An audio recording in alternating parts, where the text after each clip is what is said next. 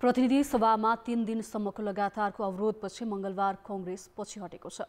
अख्तियार दुरुपयोग अनुसन्धान आयोगले पार्टी उपसभापति एवं संसदीय दलका उपनेता विजय कुमार गक्षदार विरुद्ध भ्रष्टाचार मुद्दा दायर गरेपछि कांग्रेस विरोधमा उत्रिएको थियो। भ्रष्टाचारका अभियुक्तको पक्षमा उभिएको भन्दै पार्टी भित्रैबाट आलोचना भएपछि कांग्रेस नेतृत्व अडानमा टिक्न नसकेको हो। बालुवाटार स्थित ललिता निवासको सरकारी जग्गा भूमाफियाको प्रभावमा निजीकरण गरेको प्रकरणमा गक्षदारले भौतिक योजना मन्त्री छँदा सहयोग गरेको अख्तियारको अभियोग छ। तर आफ्ना नेतामाथि राजनीतिक प्रतिशोधका आधारमा अख्तियारले मुद्दा चलाएको भन्दै गत बिहीबारदेखि सदन अवरुद्ध गर्दै आएको कांग्रेसले मंगलबार एकाएक अवरोधको अन्त्य गर्यो र बैठक अघि बढ्यो। यसबीच सोमबार बसेको कांग्रेस केन्द्रीय समिति बैठकमा अख्तियारको स्वतन्त्रताका विषयमा पार्टीले आवाज उठाए पनि भ्रष्टाचार मुद्दामा गक्षदार एक्लैले लड्नुपर्ने आवाज उठेको थियो।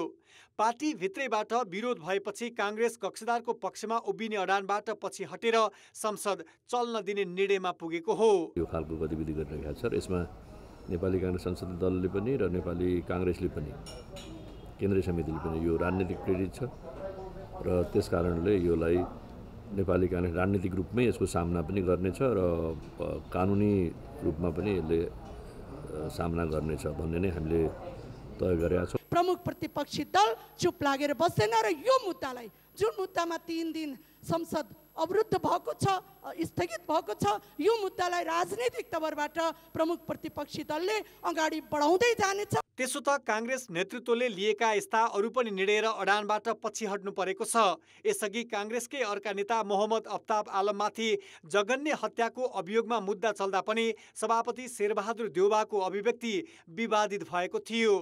तत्कालै पार्टी प्रवक्ताले अभिव्यक्तिबारे प्रष्टीकरण दिनु परेको थियो। कमजोर धरातलमा उभिएर लिएका निर्णय र अडानका कारण कांग्रेसको संसद र सार्वजनिक तहको प्रस्तुति समेत फितलो बन्दै गएको छ।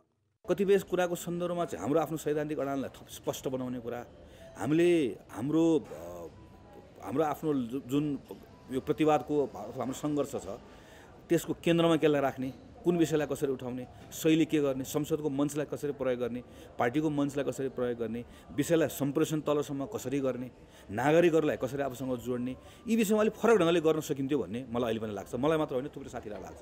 तर हामी लाग्ने मानिसहरूको हामीले कतिखेर मात्रै हाम्रो त्यहाँभित्रको पहुँच रह्यो भने निर्णय भइसकेपछि अवस्थामा मात्रै थुप्रै सन्दर्भमा हाम्रो पहुँच रहेको कारणले पनि अहिले हामी कस्तो अवस्थामा छौँ भने न ठिक गलत भयो भनेर विरोध गर्न सकिरहेका छौँ किनकि निर्णयबाट बाँधिएका छौँ, न त्यसलाई पुरै अन गर्न सकिरहेका छौँ किनकि न त्यसको हामी त्यसको अङ्ग बन्न पाएका छौँ। यो घटनाक्रमले आफ्नो सैद्धान्तिक र नीतिगत धरातल के हो, कस्ता एजेन्डाको पक्ष लिने र कुन अवस्थामा विरोध गर्ने भन्नेमै कांग्रेस नेतृत्व अलमलमा परेको देखिन्छ।